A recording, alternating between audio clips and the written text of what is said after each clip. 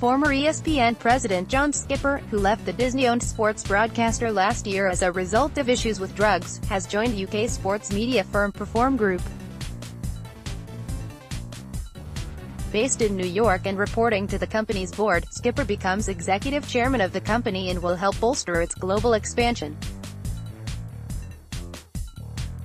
Perform Group, which is backed by billionaire Len Blavatnik, operates a number of digital sports brands across the world as well as data business Opta. His appointment comes after Skipper revealed in December that he was stepping down because of substance abuse problems. However, he told ESPN author James Andrew Miller in March that it was in fact because of a blackmail plot from his cocaine dealer.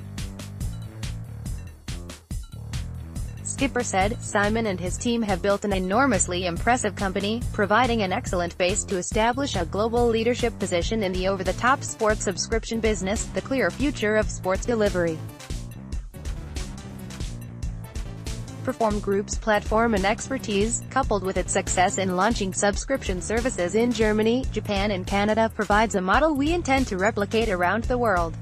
Perform CEO Simon Denyer added, "Perform is rapidly expanding its role in sports media with significant investments in the best content in our own platform. We are now preparing to push forward with the expansion of DAZN, our live and on-demand streaming service, in more major markets around the world. DAZN is revolutionizing how fans watch their favorite sports. John is one of the most significant leaders in the history of our industry, and I am delighted that he has agreed to join me and the team to help take Perform to the next level of our ambitions. Since our initial investment 10 years ago, Perform has become one of the most important brands in the sports media industry and a key holding in the Access portfolio," said Blavatnik. John's addition to the team and board will help the company continue its impressive progress.